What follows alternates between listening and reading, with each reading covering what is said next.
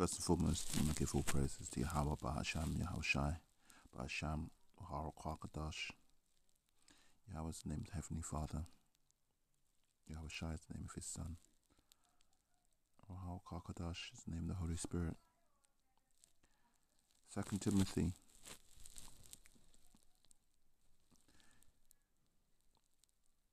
Therefore, my son, be strong in grace that is Jesus Christ, and the things that thou hast heard of me among many witnesses, the same commit thou to faithful men, who shall be able to teach others also. So this is Paul writing from prison to Timothy, after my research into the history.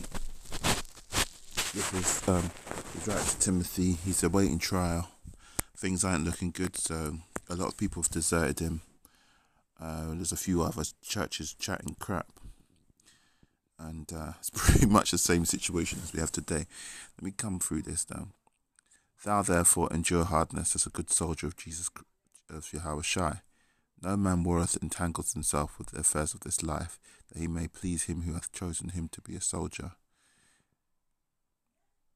No man that warreth entangles himself. So like if you're a soldier, you ain't bothered about Nike shoes, or like you got kind of big. You see the bigger picture, you got bigger fish to fry. And if a man also strive for masteries, yet he is not crowned, yet is he not crowned except he strive lawfully. The husbandman that laboureth, that means to say there's no shortcuts. The husbandman that laboureth must first be a partaker of the fruits. Yeah. Consider what I say, and the Lord give thee understanding in all things. Remember that Yahushai of the seed of David was raised from the dead according to my gospel, wherein I suffered trouble as an evildoer, even unto bonds, but the word of Yahweh is not bound. Therefore I endure all things for the elect's sake, that they may also obtain the salvation which is in Yahushai with eternal great glory. It is a faithful saying, for if we be dead with him, we shall also live with him. If we suffer, we shall also reign with him. If we deny him, he will also deny us. Suffer is like to put up with shit, In the old days, they used to use the word suffer to put up with shit. So that means if you have to put up with shit, you also reign with him. If we believe not, yet he abideth faithful, he cannot deny himself. That means Yahushai remains faithful. Of all these things put them in remembrance, charging them before Yahushai that they strive not about words, to no profit, but to the subverting of hearers. Study to show thyself approved unto God, a workman that needeth not be ashamed, rightly dividing the word of truth. But shun profane and vain babblings, for they will increase unto more ungodliness. You just got to picture this, man. You know what I mean? This man Paul, after having served all this time, Yahushai, he's probably thinking that he might not be around for very long, and he's trying to pass on all of his knowledge, and because he don't know how it's gonna go down. And thy word will eat as doth the canker, of whom is Hymenaeus and Philetus, who concerning the truth have erred, saying that the resurrection is past already. You see, the same shit is happening. The same shit. People talking about, Edom's done away with, Yahushai has already come back.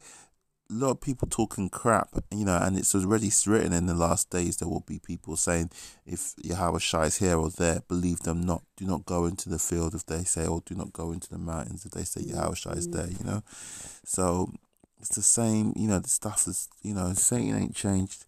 But luckily for us, Yahweh hasn't changed either, and Yahushai haven't changed. They're keeping their word, and, we still have a foundation, we still have a mountain, Verse 19, nevertheless the foundation of God standeth sure. That's the Spirit. Having this seal, the sword, the Lord knoweth them that are his. And let everyone that nameth the name of Yahweh Shai depart from iniquity. Yeah, and that was written in Hebrews as well. You know, if you going on the covenant, on the new covenant, you know what I mean. If you're approaching under the veil, into the holy of holies, you can't be a person meddling with you. Just like a Levitical priest, you got to be clean. But in the great house, there are not only vessels of gold and silver, but also wood and earth, and some to honor and some to dishonor. That is to say, not everybody who says, Lord, Lord, is going to be, you know, recognized by Yahweh Shai in the last days. There are some people who are in the house that are not going to be sort of one of the elect. If a man therefore purge himself from these, he shall be a vessel unto honor, sanctified and meet for the master's use, and prepared unto every good work. Flee also youthful lusts. Yeah, so all that chasing around women, maybe when you're younger you can get away with it, but when you get older, you'll put some of that away. But follow righteousness, faith, charity, peace with them that call on the Lord out of a pure heart. And that's another thing. A big thing for me is knowing about the company you keep, you know, and making sure that you're hanging with the right people, you know. Be with them that call on the Lord out of a pure heart, no guile, no wickedness. Depart from wickedness, you know. Charity, faith, peace. You know the vibes. If you're around charity, faith, peace, and people with a pure heart, you'll know that energy is completely different. You can't be like thinking, oh, I don't know that a person's like that. No, you know about the energy. You know how it feels when you're around good people versus when you're around people with bad mind. But foolish and unlearned questions avoid, knowing that they do gender strifes. Gender strifes means to, bring up strifes. And the servant of the Lord must not strive, but be gentle unto all men, apt to teach and patient, in meekness, instructing those that oppose themselves, if God peradventure will give them repentance to acknowledging of the truth. To be gentle with the people that you're preaching to, not, it's not all fire and brimstone like Pastor Porkchop would have you believe, and shouting at people. That's not how to do it. Be meek, because the word is like a sword anyway. It's sharp. You don't need to thrust it into people. You can just say it and it will do its work. It's a discerner, it's the discerner of the mind and heart. So it will do its work. It will do its work. 26, and that they may recover themselves out of the snare of the devil, who are taken captive by him at his will. Be gentle with people. You can't break them down. There's a lot of videos about, oh yeah, this person got cut. Yeah, we cut this person. We cut this person, and sometimes I enjoy watching those. But like, having read this now, I'm starting to think, well, that ain't really the ticket. Especially if you're cutting up Israelites, you don't need to cut them up. You don't need to cut anybody up. The word of the Lord is sharp. Not necessary. Let's do one more. This, chapter 3. This know also that in the last days perilous times shall come. For men shall be lovers of their own selves, covetous, boasters, proud, blasphemers, disobedient to parents, unthankful, unholy. And this is just the society that we see right now. It's all about clout. It's all about vainglory. How many likes you can get. How many thumbs up. Without natural affection, truce breakers, false accusers, incontinent, fierce, despisers of those that are good, traitors, high-heady, high-minded, lovers of pleasures more than lovers of God, having a form of godliness, but denying the power thereof. From such turn away. Yeah, so understanding or having a form of godliness is to say that they appear to be godly people, but they deny the power. They don't humble themselves before the power of Yahweh and Yahweh Shai. For of this sort are they which creep into houses and lead captive silly women laden with sins, led away with diverse lusts. It's interesting about this creeping into houses because it could be, that they're actually physically creeping into houses. But I actually, when the Spirit just telling me this is the creeping into houses is the music, the media, the social media, the MTV, the radio, the lyrics. It's something that creeps into a house.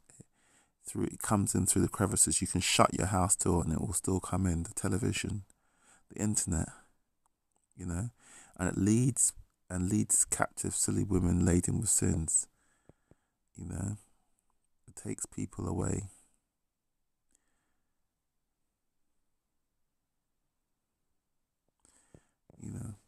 Ever learning and never able to come to the knowledge of the truth. Now, as Jannes and Jambres withstood Moses, so do these also resist the truth, men of corrupt minds, reprobate concerning the faith. But they shall proceed no further, for their folly shall be manifest unto all men, as theirs also was. So that is to say, they're not going to get far. All these clout chasers, they're not going to get far. And then they will be shown to be fools in the end.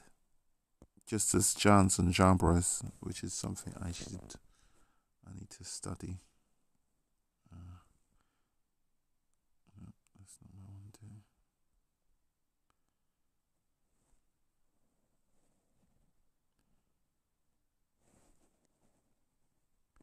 I'll have a look at that later.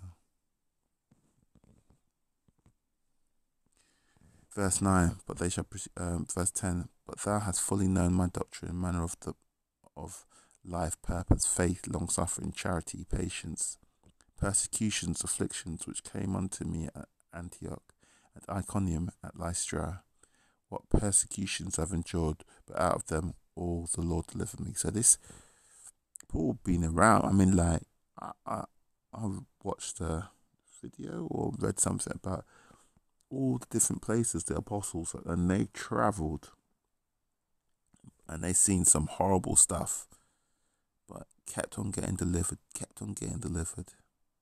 12, yea, and all that will live godly in Yahweh Shai shall suffer persecution, but evil men and seducers shall wax worse and worse, deceiving and being deceived.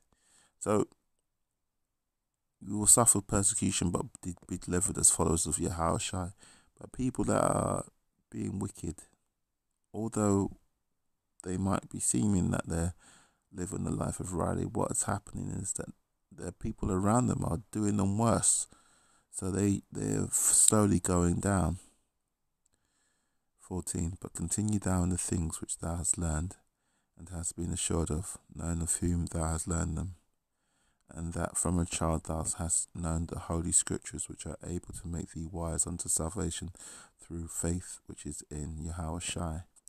All scripture is given by inspiration of God. This is big. All scripture is given by inspiration of God, and is profitable for doctrine, for reproof, for correction, for instruction, and for righteousness. All scripture is given by inspiration of God. That means that the scripture that is given, that is written here, is inspired by God, even as he's writing it. And there's no scripture that some people could say, oh, that doesn't matter, or that's, all scripture is given for reproof, for correction, for instruction in righteousness. And and another big point there was that which the scripture makes, knowledge of the scriptures makes thee wise. Fear of God is the beginning of wisdom. We ain't gonna doubt that, but Once you have the fear, once you're set upon the right path, that will make you delve deeper into the scriptures to first drink the milk and then eat the meat of the scriptures, 17. That the man of God may be perfect, thoroughly furnished unto all good works. That's equipped, furnished is like to equip, to be given the tools and the utensils and the resources that you need and to do good works and to be perfect. And perfection is achieved not only by good works, but by redemption through the blood of Yahushua as the Lamb, that allows us to become priests, a part of the Melchizedek priesthood, as Yahushua was when they come back. So looking forward to that. All praises to Yahweh, Bahasham, Yahushua, Bahasham, Ohara.